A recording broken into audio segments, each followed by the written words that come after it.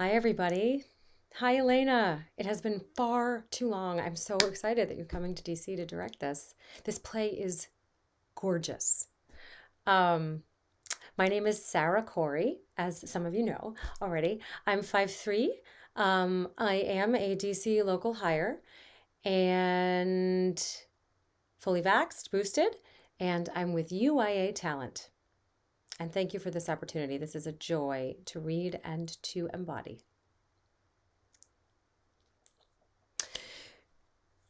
My sister and my mother sit down for breakfast. My sister is angry. Her mouth is doing this weird shaky thing that happens when she's trying not to flip out. Mom is fucking stone-faced, tense. Madison says, if you asked us to meet us to tell me you want to bail on being a maid of honor, it's too fucking late. Mom says, for God's sake, Sarah, what do you want? Madison says, your knee is messed up. You look like you haven't slept since you got here. Mom says, you smell like a brewery. Madison says, what's going on? Normally, I'd make a shitty comment, flip out, storm off. Maybe I'd turn it around on him, drag up some old shit that takes ages to argue through. But not today.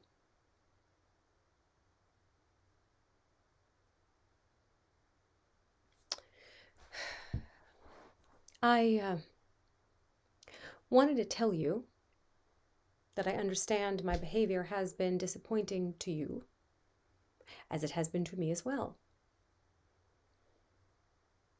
I recognize that this is a pattern that I have. When I feel overwhelmed, sometimes I drink too much or sleep too much. And it's my way of withdrawing from the things that are making me feel overwhelmed. As a result, though, I sometimes am not present or there for the people that I care about. I'm letting you down because the focus needs to be on Madison's wedding.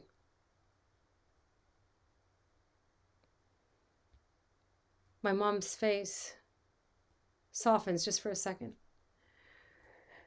Madison's face falls, her eyes filled with tears.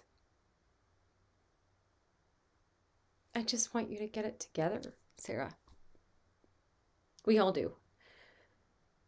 We just want to know that you're okay. Your mom says nothing, so Madison says, Mom, say something. She says, are you okay? And I don't want to scare them, so I hold it together for as long as I can, and then I say,